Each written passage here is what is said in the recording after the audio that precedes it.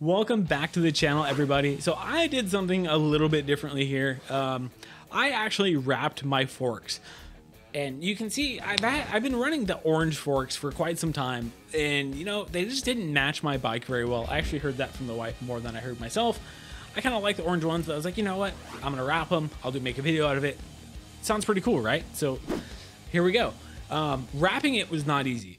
It was very much not easy. I'll put links down below to the wrap that I picked, the kit, whatever you need down below. But honestly, it wasn't that hard, but the way I did it, it did not turn out nearly perfect. I mean, it's far from perfect if you look at it closely, but all in all, it's pretty nice. From afar, it looks perfect, and I've gotten quite a few compliments on it as already. And yeah, so let's talk about it. It was hard to kind of wrap around certain parts, like on the arch and down on the bottom where your through axle connects.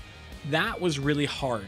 And I've actually used some smaller pieces to kind of connect into everywhere to kind of match it up a little bit better. And one of the things I was also having a problem with was where I would pull it, get it on, and then it would shrink back. And there were some videos I actually looked online on how to fix that, and that did help later on, but it's still not that easy. And to be honest with you, with the whole wrapping thing, I went a little crazy. I mean, I did my phone, which actually turned out pretty well. I think it looks pretty cool.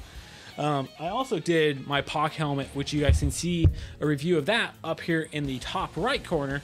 But yeah, you can see in that video where I did the visor, and it did a red and a blue mix, and it turned out really cool. I really like it. But I also went with some groundkeeper stickers for the Fox 36, and with those, they have a really unique design, and I think it looks really good. This was a really cool experience. Have you done anything like this? Let me know down in the comments below. But overall, I just wanted to match my forks to my bike a little bit better, and I think I succeeded in that.